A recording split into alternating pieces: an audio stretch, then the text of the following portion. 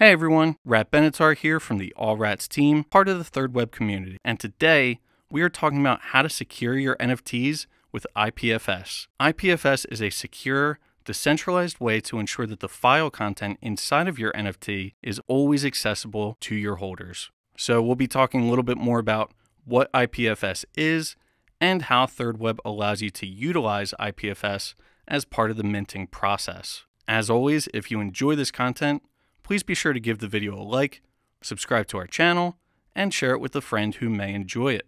Now, when you create an NFT, you need to provide a link to an asset, like an image, and that image can be stored on your computer or some server. If the image is gone, then that NFT is useless. And if you're thinking to yourself, well, how could that even happen? Just think back to any time that you've ever tried to access a given website and your browser gave you an error telling you that the website was not accessible. That's because the majority of the websites that you visit every day are served to you through largely centralized hosting services.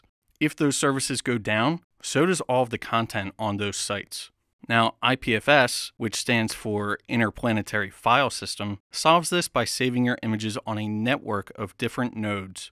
It's similar to how any decentralized blockchain operates. It's not controlled or hosted by any single person or any centralized network of nodes. By having multiple points of failure, it helps ensure that the file and image data inside of your NFTs is protected and always available. So when you mint your NFTs, I'm happy to share that we just take care of this for you. You never have to worry about this step at all. Just focus on your project, bring it to us when you're ready, and rest assured that when you mint an NFT with Third Web, we make use of the highest possible standards. We don't use local storages or APIs. We make sure that you own the smart contract, you own the NFT, and we save the content in the best possible way. If you want to learn more about IPFS and more technical information on how it works, be sure to visit the links in the description of this video. Otherwise, if you just have any other general questions that we can help you with, please share down below. We would love to hear from you. Thank you so much for watching, and we'll see you next time.